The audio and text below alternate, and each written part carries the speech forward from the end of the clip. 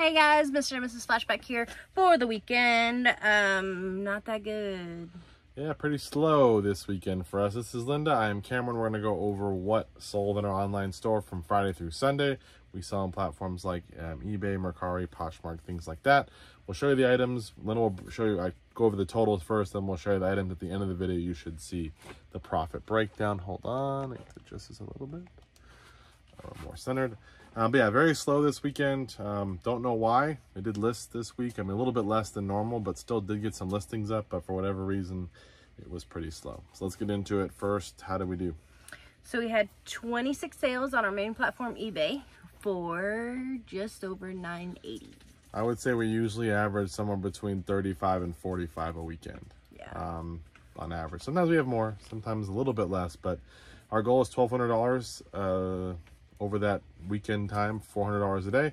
We did not hit that this week. So let's get into it though and go over what did sell. There are some good items here though. Yeah, first up we have the Divergent series. This is the 4-book box set, hardcover, sold for $21 shipped. Not the greatest. It does go medium mail though. Yeah. Then we got Lego Star Wars for Xbox 360, sold for $13 shipped. That one sold really quickly.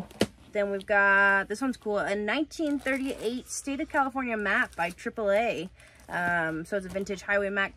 Picked it up at one of our local thrift stores and sold for $20 shipped. It's actually marked wrong in my thing here, but I got it with a bunch of the maps we sold the other day that were from the National Geographics, and I got a bunch of flyers in there for different travel things. I spent $10 on this like shoebox full of stuff, and then this sold how much over? 20. 20. So I already made my money back on this. Plus we sold the maps for 60. We sold another map for 25, and then I have a bunch of little flyers left to go. So pretty cool. Kind of that ephemera type stuff.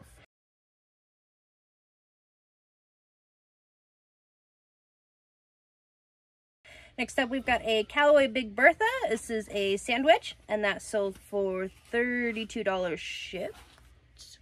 There's a Big Bertha. It's in good shape. Next up, this is a item from Camp 2022. It's a Bulwark Protective Apparel Flame Resistant Button Up. It's a size 3XL, and it sold for $45 shipped. I want to say I paid $8 for this. It's I think taken almost a year now to sell, but it did sell for a best offer of $45. Then we've got Animal Crossing Happy Home Designer for 3DS, sold for $15 and some change. I spent $5 on it. I thought it would sell a little better, but we'll still make a little bit of money. Then this one's a cool one to look out for. Yeah, this is very This cool. is a hardcover first edition from 2014. This is Words of Radiance by Brandon Sanderson. This book is in pretty dang good condition for being a 2014 book. It does have some yellowing to that bottom area, but it still sold for $68 shipped. Very good. So that's one of those fantasy novels that people really get We into. sold some Brandon Sanderson books before, like little paperback ones in little lots, but found that one and it did pretty well. Then we've got Gauntlet Rampart. Gauntlet and Rampart, it's 2 games. Oh, 2 games in one for Game Boy Advance, sold for $13 shipped.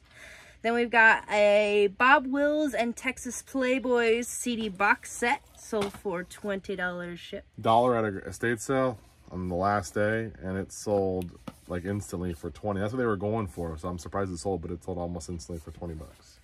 Then we got the rare copy of Beyond Armageddon, the Biblical Revelations DVD, kind of like a Left Behind Institute, sold for $12 shipped. Yeah, Picked it up at our local library's used bookstore. Tim LaHaye, I think he's the one who does Left Behind. So. Oh, okay. Then we got a Sony Blu-ray player with the Google TV, and it does have the fancy remote with the full keyboard on it. And that sold for $96 shipped. If you ever get this, do not list it together. Just sell this. This sells for about $65 by itself, I think. This was listed for over $100. I thought it would sell, but it sat and sat and sat and sat, and it finally sold on sale. We'll still make money because I think I'm in it for $10. But if you can, if you ever find this little remote by itself, $60. But if you buy the whole unit, I would just sell this. You're better off that way. So. Quicker sale, less shipping, easier, it's gonna sell, get your money and move on. Things you learn. Yep. Then we've got a pair of women's size 6.5 Harley Davidson boots, and those sold for $50 shipped. Those were, I think, $5. Next up, probably one of our worst for wear shirts that we've got in our stock. This is a vintage 90s Dallas Cowboys Super Bowl 30 caricature t-shirt. It's an extra large. It is trash. You can see like it looks like someone chewed on the collar all over. There's holes everywhere. There's big holes. Yeah. There's parts where it's barely hanging on. But it's this cool caricature type. These shirts do sell. People that like the vintage shirts like the caricature ones. Yeah. It's Dallas Cowboys too, which is my team, but I would never wear this. It's a little rough. But I'm listed it for 30. I knew I was going to get some off. I just wasn't sure what it would sell for because there's really none that were this tattered. Still sold it for $20 ship. 20 bucks. And that was $1 at a garage sale. My friend that I buy from, he was going to throw it away. He goes, no one's going to want this. I'm like, I'll take it for $1. And then, yeah, sold it for 20. There you go. Sometimes you just know. Then out of our Kenner Skyrail, we've got the red and blue cars with the... These are the little battery, where the batteries go and they hook up to the little, it's like the little controller. The battery hooks up to the track so it can give it connection. I listed them for parts not working because I couldn't get it to work on the unit. But this sold for $40 ship. Best offer. We sold the track for $42 or $41. We sold the build stuff to build your towers and stuff for $40, and then this for $40. So we're about $120 and a $10 buy. And I still have the instructions and all the inserts. I think I got listed for $20. So pretty good deal. And it only sells for like $150 as a complete working unit in this massive box. So we probably did just as well doing it this way. Next up, we got the middle barrel to one of the Build Your Own Blaster Star Wars pieces, sold for $17 shipped. These like little clone trooper guns. Look out for this. It's called Build Your Own, you know, blaster or whatever, like Linda said. These sell very well still if you can find them. It has a bunch of different parts on it. It all hooks together. There's like a sight and I think there's like 3 or 4 pieces of the barrel on the gun, and then there's the sight and different stuff. But look out for these Build Your Own Blaster stuff. If you can find them, they do sell. Then we got a pack of Hanes tagless briefs for men, size small, sold for $13.50 shipped. They're originally 30 at one point, but only worth 13 now. Then we got, out of our dead stock, we've got Sunflowers Dream Petals by Elizabeth Arden. It's spray, new in the box, sold for $16 shipped. Very nice, very nice. Then one of our boxies sold. This is the Fancy Boxy Green. It's pretty cool. It's a watch winder, sold for $115 shipped. You only got 1 left or 2 left? At least 1. Blue, I think. At least the blue one, yeah. Yeah, I think you got 4, and then I have the watch winder base where all the you can plug them all in at. So cool. Spent 100, I think 50 on all those, and we've been selling them for like 100 a piece. So plenty of money. I may have only spent 100. I don't even know.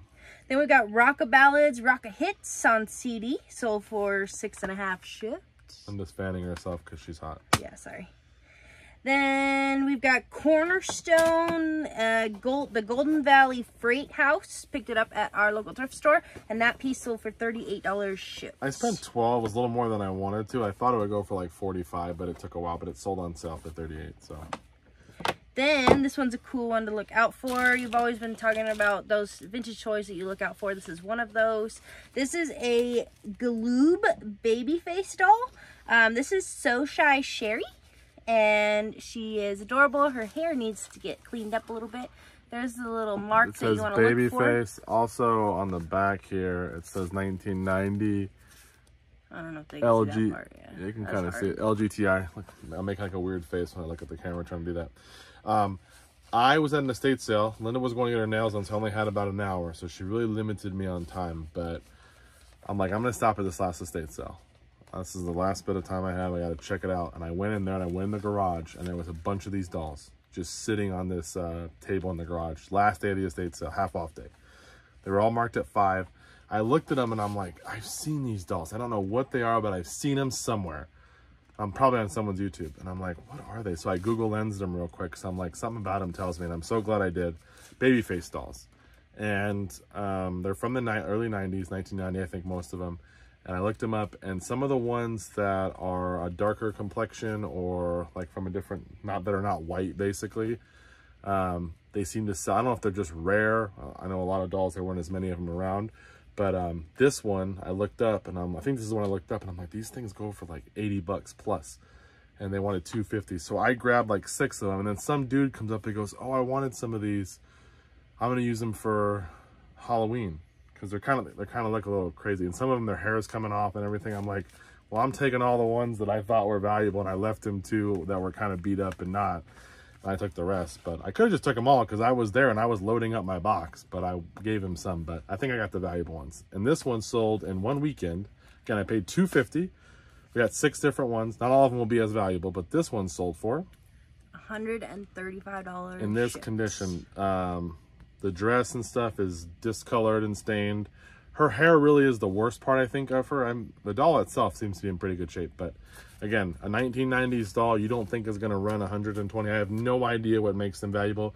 Even the ones that are the lesser ones will still sell for 30, 40, 45 bucks. So we'll try to remember these cute little faces here, and if you see on their bum a little baby face marking, might be worth looking up. So I got a couple more to list, and hopefully we'll make some good money. Linda had to go take care of something, so I'm going to finish the video out because she's not going to be back for a little bit. Next, we sold The Story of the Irish Race. It's, I guess, a book. Got it from probably an estate sale or something for $1, and that one sold for $9. Here's a really old item I've had for a long time. It's this Condotti. It's like a leather bag. Kind of has like a nice distressed look to it. Had this one for a while. I think I got it for $5, and it finally sold in the best offer for $60. So happy to see that go. Know nothing about the brand. Glad it finally sold. Like I said, probably one of the older items in the inventory. Here's from our big patches. We spent $5 on a whole box of patches. A lot of them were brand new sports related or college patches. This one's a Dallas Mavericks. I think we had a couple of them that we sold in little lots. We're down to just one left, and it sold for like $7 and some change. Those patches were great. We spent $5. I want to say we probably sold $250 worth of patches out of there, and I still have more to go. And there were some older ones, like some old Sears appliance ones and stuff that also sold. I think there was some Napa ones that sold. If you can get patches, like a bunch of them for cheap, they will sell. Not always for crazy money, but people do go after them. We also sold a Disney, we're almost done here, a little Disney 2018 resort like ornament. I'm gonna see it in there. Just got Mickey on there. That one was $1 at a garage sale, and it sold for $18 shipped. And then we sold our last thing is an Amazon Fire Stick. These still sell, not for a ton, about $13 on this. It was in a big bag for I want to say $10 or something, and we already sold another Fire Stick out of there, and I sold something else out of there as well. So pretty good deal. So that's all we got, guys. Not really a crazy day. Would have liked to see some more sales. Sorry Linda had to go. But I am happy that we did sell a couple things. That doll is pretty cool. Sold the Harley stuff. Really cool first edition book, AAA map, all kinds of stuff. You never know what you're going to make money on. That's also the reason I love diversifying with our business. I like selling different stuff. Not only do I feel like it helps us, you know, make money at different times of the year, depending on what we're selling, and there's always a chance, different lines in the water. It also makes it fun for me when I'm listing. Just listing the same thing over and over and over again just gets real old. I like being able to have some variety, learn about something new, and it makes it more fun. So that's it, guys. Thank you so much. We'll see you in the next video with what sells on Monday. Take care.